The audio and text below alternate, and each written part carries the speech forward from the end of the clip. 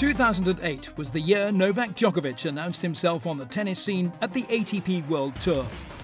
The Serb sensation captured his first Grand Slam in Australia at the beginning of the year and rounded it off by being the last man to lift the trophy at the year-end showpiece in Shanghai.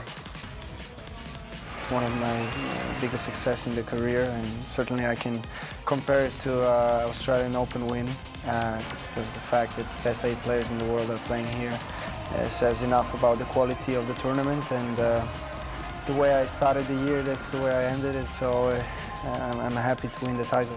That breakthrough at the end of season championships has been followed up on 2 separate occasions at the Barclays ATP World Tour Finals at the O2 Arena in London. Achievements which are ranked highly in the career of the world #1. Winning 2 years in a row is a great achievement, a crown for all the achievements I had in 2012 and 13, and for a player it's a pleasure to perform in front of a crowd that has big knowledge and passion about our sport.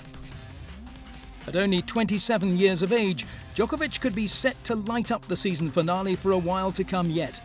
The desire for continued success is evident. What is a priority is to keep on playing well, really. I just try to go back to basics and go to simple way of approaching tournaments and matches, because I just feel like I just kind of reconnected with myself, and I can feel the result of that with my performances. The ongoing popularity of the O2 Arena as a host venue suits the Serb down to the ground. Djokovic cannot get enough of playing in London. Every year is getting better, and the attendance is incredible. The organization of the tournament is amazing, and it's a celebration of our sport.